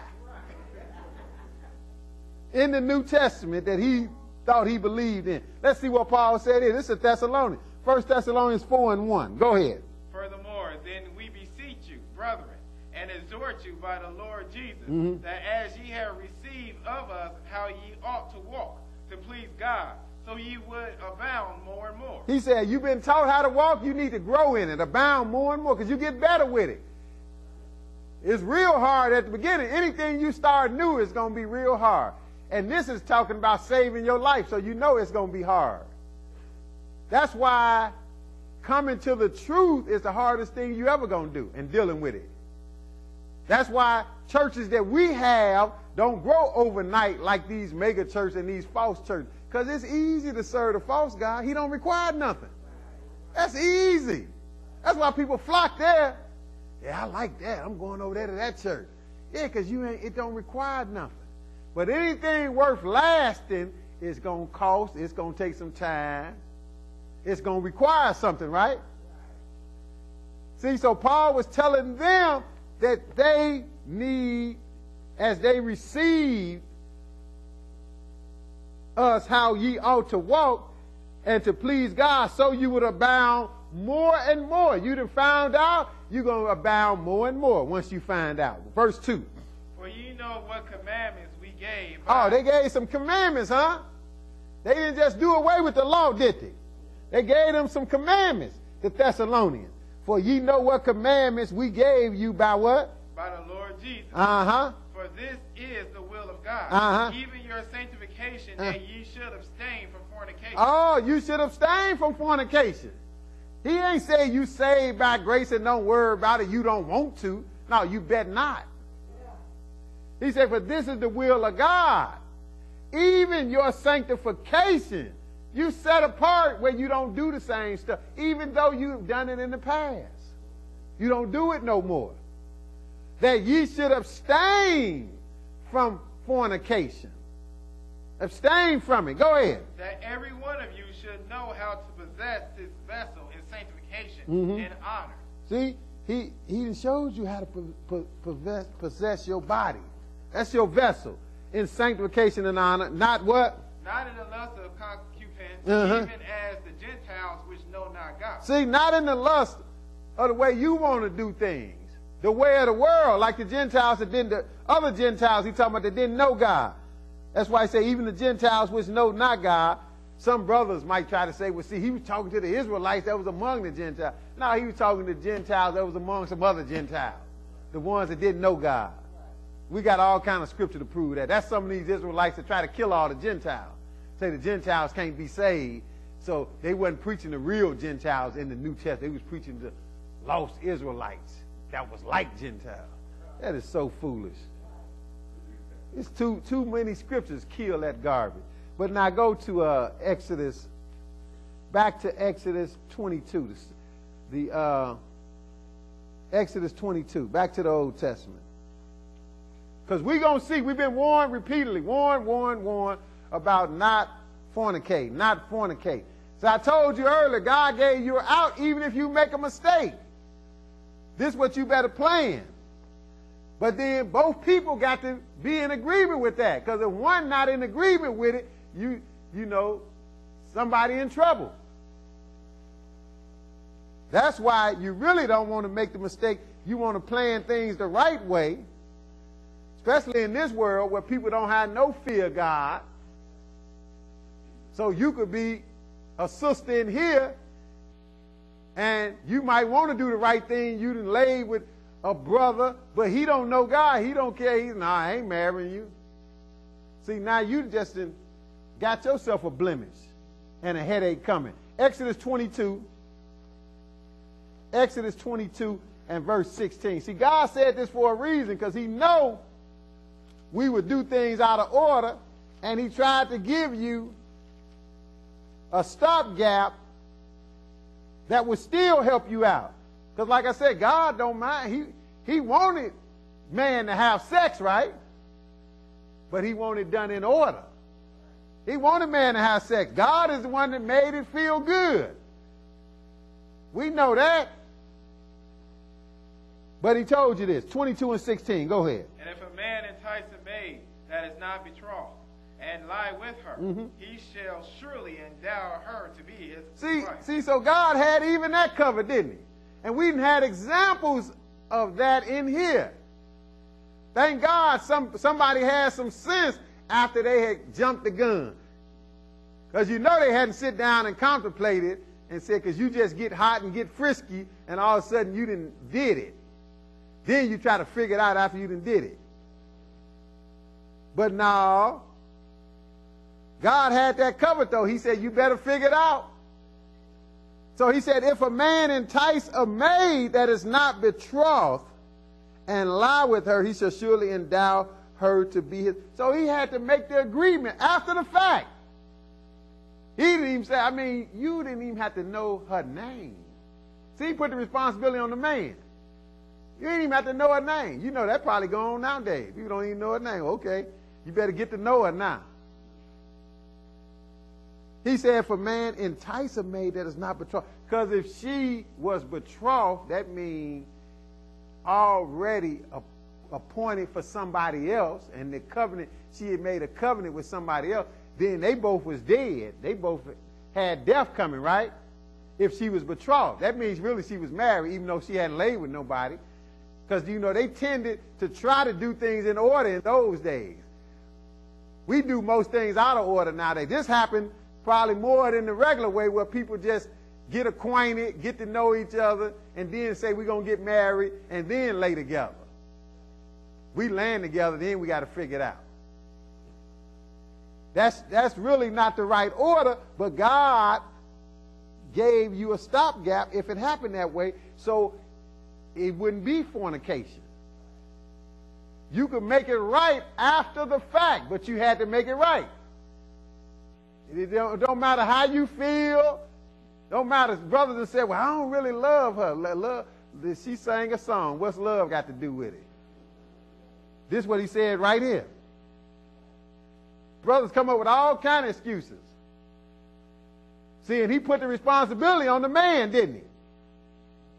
Verse 16, read it again. And if a man entice a maid that is not betrothed and lie with her. That means they sleep together, right? They slept together. They went on ahead and had some fun, but after the fun is over, now the work gonna start. Go ahead. He shall surely endow her to be his wife. See, he had to do it, but that would save you from committing fornication. That would save you. Just like, you know, we got some young people in here. I know some other young people don't go to this class. They smart enough to do the right thing. And even had some people wondering, well, what they doing? They too young to be doing that. No, they ain't too young to sleep together. They ain't too young to get married. That's what you need to do. Hey, if you 14 and 15, you might as well, you thinking about sex, think about marriage. Think about it. You can be 14 and get pregnant, right?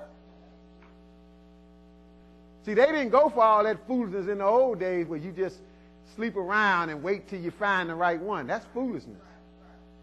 But if you say, well, I think I'm too young for that, then don't go on the playing field. Ain't no need of going on the playing field.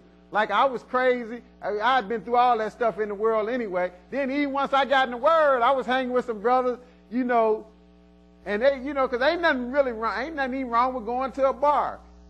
Technically. Ain't nothing wrong with it, but 9 out of 10, you're going to be doing the wrong thing. Or going to a club today. I was hanging with some brothers doing that. Going to clubs. And I had to catch myself, and they might have been straight. Maybe they was okay. I don't know. But I know me. I said, look, ain't no need of me coming to a club, because I know when I used to come to a club what I was coming to the club for. So I need to stop this foolishness. Why am I going on the playing field? I don't want to catch the ball. Even a woman start hitting on you, you looking like you gay now. Well, then you're going to be out there trying to have to prove yourself. Ain't no need even going on the field. So that's the same thing with if you ain't ready to be married. Ain't no need to be trying to, you know, like even they talk about dating and stuff. Look, you can pretty much get to know somebody from a distance. If you ain't ready to make no commitment, period, ain't no need of getting to know nobody. Ain't no need of dating and boyfriend and girlfriend and all that. Like somebody was telling me, that ain't in the Bible, is it? You either going to do it or you not. See, that's what we're going to start doing. We're going to start arranging marriages. When they 2, they going to marry them. You 2 or you 3, get to know each other. That's what needs to be done, though. Read it again, though. 16. And if a man entice a maid that is not betrothed, and lie with her, he shall surely endow her to be his wife. See, he had to go all the way. The old saying, you know, you couldn't taste the milk without buying the cow. You had to go all the way, right? And the responsibility was on the man. If the man didn't do it, just like you had some examples in the Bible, you had a woman that wanted to do it. It was already out of order the way it was because they was brother and sister. But see, some things supersede other things. The woman was smart enough to say, look, well, we know that can be thrown out the window because you done went too far. Basically, he raped the woman. She was telling him, no, no, no, no. But she shouldn't have put herself in that predicament. Well, she ain't really had no choice. Her father sent her there, so she was just out of order. The situation was out of order.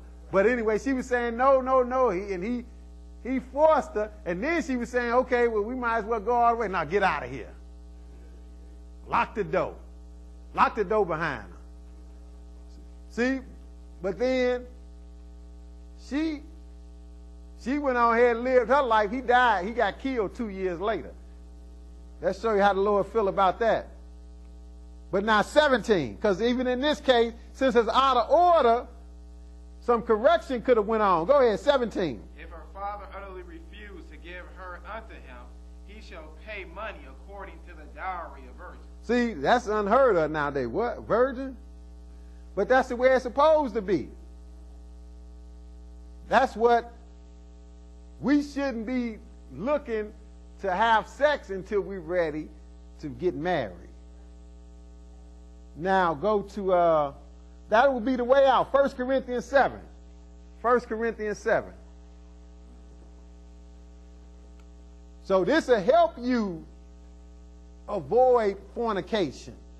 How would it help you avoid fornication? Even if you fix it in your mind that, look, if I put myself in a position and I make a mistake, I'm going to have to live with that the rest of my life and be with that person. And if you looking like I'm not sure if I want to be with that person, that should give you some pause right there. Ain't no need of even going close to him then, is it? You need to know that for sure. But see, we put that off. We put that off because we feeling frisky. But then you ain't going to be able to put it off permanently. It's going to come back to hunt you. 1 Corinthians 7. Back to the New Testament. Let's see if the New Testament give us the same insight. 7 and 1. Go ahead. Now concerning the things thereof we wrote unto me, it is good for a man not to touch a woman. Nevertheless, to avoid fornication, let every man have his own wife, and let every woman have her own husband. See, now Paul is saying something similar. He said they wrote some stuff unto him. They wrote a letter unto him, asking him some questions about how to live the right way and about being married. And he said it's good for a man not to touch a woman. But see, everybody ain't going to be able to do that. So just plan on being married. He said it's good for a man not to touch a woman because some men and women can strictly be dedicated to God and don't have to worry about having a spouse. It's some like that. But obviously everybody can't do that. He says it's good for a man not to touch a woman. Nevertheless, he's trying to show you how to avoid fornication too, just like we found out in Exodus, one way to avoid it. How would you avoid it? You'd have slipped up and jumped the gun, get married, right? That would avoid it. That'd get you off the hook after the fact. You'd have slipped up. Just make your mind up. He said, nevertheless, he's trying to teach you the same thing, how to avoid fornication, right? Nevertheless, to avoid fornication, let every man have his own wife and let every woman have her own husband. Look, just call it a day. Right there where you at, say that's the end of it. Because else you're going to end up, that's going to be fornication, and then you're going to end up doing it again.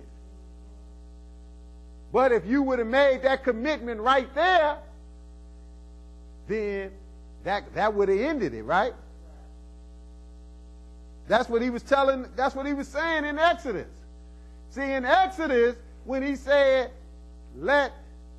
he shall surely endow her to be his wife, that would have been the end. There wouldn't have been no fornication. But then if the man went on about his business or the woman didn't want to do it, sometimes the woman is hard-headed. Because nowadays, you know, women got more rights than they had in those days. So since they got rights, women get puffed up. I don't want to be with him.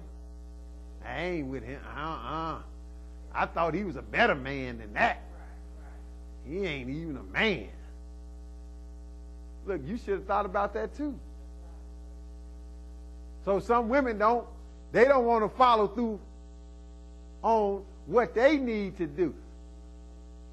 But then it ain't like they're going to want to be by themselves, so later on they're going to end up doing it again and doing it again, and it just be a mess across the board. See, God don't like that. That's why he had that in there. Look, even if you didn't lay together and hadn't planned to be together, you need to plan it now. He said, nevertheless, to avoid fornication, let every man have his own wife and let every woman have her own husband. So you might think you can be by yourself, but if you having a problem, then just plan to be married. And definitely if you done jumped the gun, ain't even nothing to talk about when you done jumped the gun, is it? Verse 3. Let the husband render unto the wife due benevolence, and likewise also the wife unto the husband. Go ahead. The wife has not power of her own body, but the husband. And likewise also the husband hath not power of his own body, but the wife. Defraud ye not one the other, except it be with consent for a time, that ye may give yourselves to fasting and prayer, and come together again, that Satan tempt you not for your inconsistency. See, now he even telling you to go ahead and be married and do what married folks do, and you can take a break if you're going to focus on the Lord. That's good to do. He said you can consent for a time that ye may give yourself to fasting and prayer, and then come together again, that Satan tempt you not for your incontinency.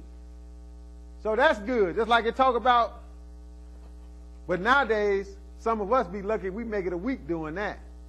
You can be married, but it talk about a woman in Numbers who was married and didn't lay with her husband. They didn't lay together for 7 years, it said. But that was to focus on the Lord, to be closer to the Lord. That's good. That's what he's talking about there, but keep reading. Verse 6. But I speak this by permission and not commandment. Uh-huh. For I would that all men were even as myself. See, he said that's by permission, because really all men couldn't be as he was, and that was a eunuch or not have a wife. All men couldn't do that, but you know, everybody could focus on the Lord if that was the case.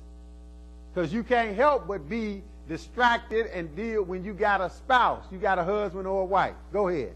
But every man have his proper gift of God. One after this manner and another after that. Go ahead. I say therefore to the unmarried and widow, it is good for them if they abide even as I. But if they cannot contain, let them marry. For it's better to marry than to burn. See, he said to the unmarried and widows, it's good if they just stay unmarried then, right? If you got the opportunity, that's good. And if you can handle it, but he's still trying to make sure you don't get caught in fornication. So he said, but if they cannot contain, if you can't contain, he said, let them marry. So this is a way to avoid fornication, right?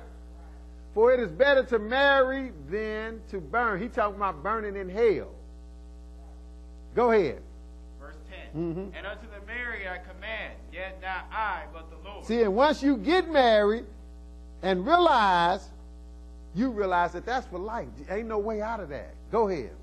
Let not the wife depart from her husband. Now, let not the wife depart from her husband, because sometimes we get married and we don't like the situation, but that's because we didn't even consider it, because we just slept with somebody and didn't consider it at that time, right?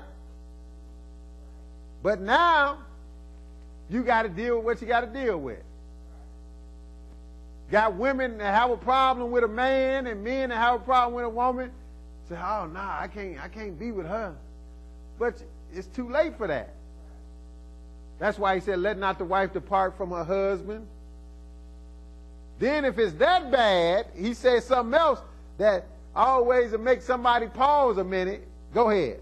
But, and if she depart, let her remain unmarried, or be reconciled to her husband, and let not the husband put away his wife. So he said, even if it was that bad where you ended up departing, he said, just stay unmarried.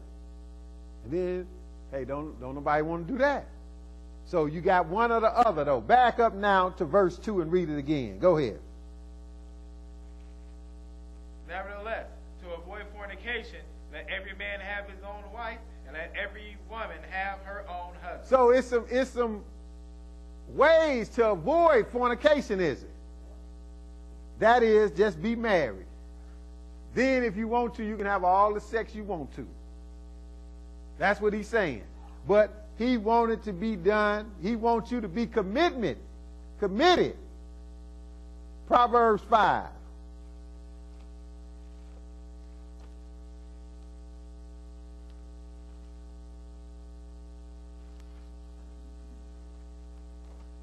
Proverbs 5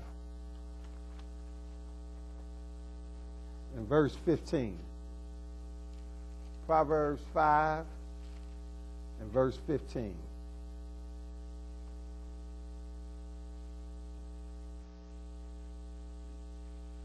Proverbs 5 and verse 15.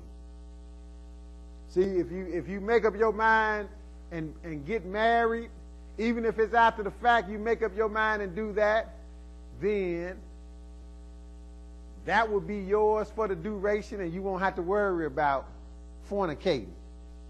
You shouldn't want to go outside of that, but sometimes that still don't be enough. So that causes problems. But go ahead, 15. He's going to tell you about that. 5 and 15. Go ahead. Drink waters out of thy own cistern, and running waters out of thy own well. Let the fountains be dispersed abroad, and rivers of waters in the streets. So he's telling you the same thing that Paul told us. Just go ahead and get married. Have you a wife instead of fornicating, or have you a husband instead of fornicating, right? Drink waters out of thy own cistern, and running waters out of thine own well. Go ahead. Let thy fountains be dispersed abroad, and rivers of waters in the streets. Go ahead. Let there be only thy own, and not strangers with thee. See, that's what he was saying. Have your own, right? and not strangers with thee. Go ahead. Let thy fountains be blessed, and rejoice with the wife of thy youth. See, he's saying rejoice. He's talking about marriage, isn't he? Rejoice with the wife of thy youth. Go ahead. Let her be as the loving hind and pleasant roe. Let her breast satisfy thee all time, and thou be ravished always with her love. See, if you do that, that'll keep you from just fornicating from woman to woman or committing adultery with another man's wife. Let her be as the loving hind and the pleasant roe. Let her breast satisfy thee. See, the Lord even talking about some sexual stuff in the Bible, but he's talking about doing it in the right order, right? Let her be as a loving hind and pleasant roe. Let her breast satisfy thee at all times, and be thou ravished always with her love. It's just like somebody say, well, I told you they need to start realizing what they're going to do at a young age. Because kids real young start hearing about sexual stuff on TV and all in this world. Talking about it. You don't have to get too old, they start hearing about it. And it's been that way. It ain't just in the kids' age nowadays. You know about that stuff by the time you get old enough to know anything. 5, 6 years old, you know that. You already know. So they need to know the way it needs to go. Go ahead. Verse 20. And why would thou, my son, be ravished with a strange woman, and embrace the bosom of a stranger? For the ways of a man are before the eyes of the Lord, and he pondereth all his doings. So now he's telling you to make it right. Go to Matthew 19 now. Old Testament, New Testament, there is no way around it. You're going to make sure that you don't get caught up in fornication. Matthew 19. But if you'd have done away with the law, ain't no reason for us to even talk about that. But we know that's not true. 19 and 19. Matthew 19 and 19. Because once you get married, that's a wrap. Man got an easy way out of everything. You can get married and get divorced before the ink is even dry. But this is what Jesus said, 19 and 19. Go ahead. Verse 9, I'm sorry. Yep. And I say unto you, whosoever shall put away his wife, except it be for fornication. See, that's the only way, loophole he letting you out of marriage, to put away your wife, or for a woman to leave. It ain't no way out. He said, whosoever put away his wife, except it be for fornication. See, this is another way a man could commit adultery. A man can commit adultery by sleeping with another man's wife. That's cut and dry. That's easy. That's an easy sentence, right?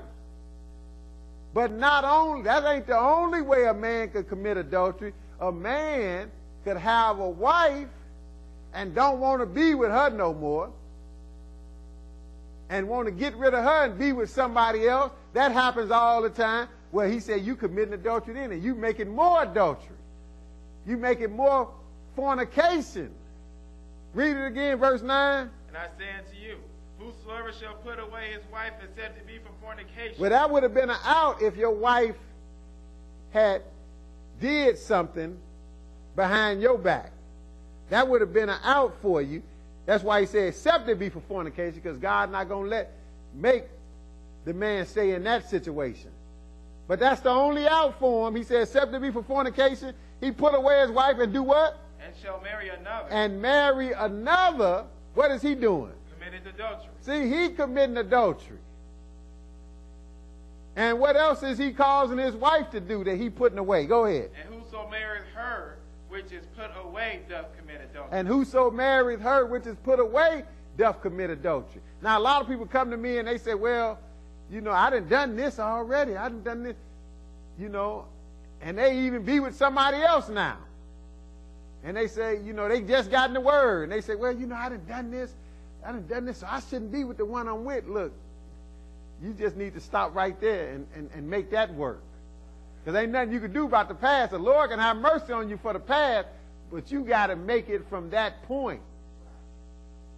And he understand that. He telling you from get-go the way it need to go. But if you already been there and done that, ain't nothing, you can't erase that and do nothing about it. You can only start from where you at when you find out about the Lord. So, but a lot of people have been in this situation before they even found out about this in the Bible, before they even found out about the Lord. You just got to make it from that point on. But now he said, you committing adultery by leaving your wife and marrying somebody else, and whosoever married your wife, married her which is put away, doth commit adultery. So it's adultery all over the place. That's why the Lord don't co-sign divorce. Go to Colossians 3. We almost done. See, it don't sound like the New Testament making it easier to do it.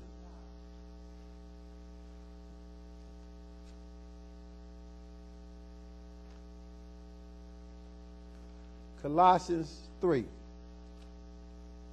verse 5 and 6. Colossians 3 and 5 and 6. Okay, go ahead. Mortify wherefore your members which are upon the earth. Oh, so you can do it. You can put that to death. He said, mortify therefore your members which are upon the earth. Go ahead. Fornication, uncleanness, inordinate affection, evil concupiscence, and covetousness, which is idolatry. Go ahead. For which things sake the wrath of God come on the children of disobedience. See, he said, mortify your members which are upon the earth. That means the stuff that you done before, you put that to rest. And he named the stuff. He said fornication, uncleanness, inordinate affection. That's what people say, well, you know, it's just love between a man and a man, but he letting you know that's inordinate affection. That's unnatural affection. It shouldn't be that way. It don't even look right. Uncleanness, inordinate affection, evil concupiscence, and covetous, which is idolatry. He said, leave all that alone. Even if you done done it, which we all have done something, he's saying leave it alone. And you think that it's going to be okay. What he said, verse 6 again? For which things sake the wrath of God cometh on the children of disobedience. See, if people knew this, maybe they have some incentive to stop, because he's telling you this is the reason why the wrath of God is coming. We read a little bit about it in 2 Peter 3. We threw that in there about how he's going to come and he's going to burn it down, just like Sodom and Gomorrah. Well, he's telling you again, how you going to think it's okay when he said, for which things sake the wrath of God cometh on the children of disobedience. So you want to be a part of that? Because we saw that God will kill for this stuff. He killed 23,000, didn't he? Go to Ephesians 5, and one more after this. Ephesians 5. All this the New Testament, though.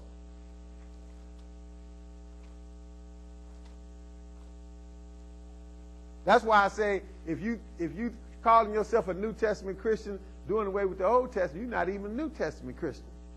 Because the Old Testament is telling you how you need to be, and the New Testament is going along with it. So you would have to be a Bible Christian anyway. That's why people don't believe. Ephesians 5 and 2, though. Go ahead. And walk in love, as Christ also hath loved us. Now that's what we call to do. People say, oh, well, all we got to do is walk in love. But he's going to tell you what he means by walk in love. See, you might mean something else. God got his definition of how to walk in love. Paul going to tell us, walk in love as Christ also have loved us and did what? And have given himself for us an offering and a sacrifice to God for a sweet-smelling Savior. That means Jesus died for us, right? That's what people say. Well, he died for my sins. Well, what you got to do? I ain't got to do nothing. There's nothing you can do. There's nothing you can do. He died. He did it all. You ain't got nothing to do. Look, Paul didn't think that. He talking about Jesus died, right? He gave himself for us as a sacrifice to God for a sweet-smelling Savior. But now, what about you? Go ahead, 3. For fornication and all uncleanness. He keep telling you, fornication. Mention that first most of the time. Because that's the main thing we want to do. But fornication and all uncleanness, go ahead. And covetousness, let it not be once named among you as becoming saints. He said you need to put that in check. Let it not be once named among. But he had to tell them because obviously they was prone to it, right? They could be susceptible to it. Go ahead. Neither filthiness, nor foolish talking, nor jesting, which are not convenient, but rather giving of thanks. Go ahead. For this ye know that no whoremonger. No whoremonger. Still talking about illegal sex.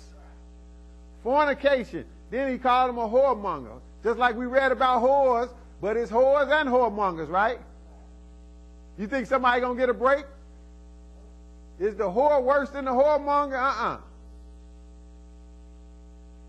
Both of them got the same reward coming. He said, for this ye know that no whoremonger. So that means he was concerned with people knowing the Lord. Being a whoremonger, he was warning them. Don't be a whoremonger. Because no whoremonger, nor unclean person, nor what? Nor covetous man, who is an idolater, have any inheritance in the kingdom of Christ and of God. See, he didn't tell me what that Gentile told me a long time ago, well, you just won't want to do it. You know, you wouldn't want to do that. He didn't say that. He telling you, look, you better not do it. You can't do it, or you ain't getting in. See, that Gentile, he didn't even want to say that. He wanted to try to still get me in, though I was talking about sleeping with his wife. He was trying to figure out a way. He said, well, you'll be okay, but you wouldn't want to do it. You wouldn't want to do it. I said, no, what if I want to? I'm still saved, and Jesus not going to do nothing to me, is he? He really wanted it to be that way. But Paul is telling us another way. He said, look, you better know this, that no whoremonger, nor unclean person, nor covetous man who is an idolater hath any inheritance in the kingdom of Christ and of God. He don't have nothing coming, do he? And just in case somebody try to tell you with some smooth, nice words that you saved by grace and don't worry about it, what did he say in verse 6? Let no man deceive you with vain words. See, those are vain words they telling you. Every Sunday they're giving people a lot of vain words to make them feel okay. They've been fornicating Saturday night. And they make them feel better about it Sunday. That's why they don't get into no Bible. They just sing some songs and pass the plate. You will pay for that because you feel better. You've been fornicating Saturday night, then you go to church and sleep through church and pay your tithes, or some of them get emotional, sing and cry. He said, let no man deceive you with vain words. Why? For because of these things cometh the wrath of God upon the children of disobedience. See, now God not going to necessarily on the spot kill 24,000, right? But he going to kill everybody that's caught up in it in the end, isn't he? He keep telling you about the wrath of God is coming. The wrath of God is coming. See, that's why the Bible say we continue to do things, because it's not executed speedily, but it's going to get executed, isn't it? Judgment against the evil work is eventually going to get executed. So don't let nobody deceive you with vain words because of these things. Because of what things? Being a whoremonger, fornicating, and all the other sins. Because of these things cometh the wrath of God upon the children of disobedience. One more place, Revelation 21. Let's go all the way to the end and see. Revelation 21 and verse 7. 21 and 7. See, and no matter how difficult it may seem in this world to do what God is saying do, you can do it. That's why he said you got to overcome. You can do it. Because remember, you can do all things through Christ that strengthens you. Revelation 21 and verse 7. Go ahead. He that overcometh. See, he that overcometh. That means you can overcome. But it ain't going to be a cakewalk, or else he wouldn't say he that overcometh, would he? It ain't just going to be automatic. It's just like anything else, just like you smoking crack. That's hard to overcome, ain't it? But you can overcome it. Just like I was smoking and drinking. But, hey, the Lord allowed me to overcome that for the time being. I ain't going to act like I can't go back to it because I'm not stupid like that. That's why I said for the time being. I'm saved from that right now. And it's been a long time, but I still know I can act stupid.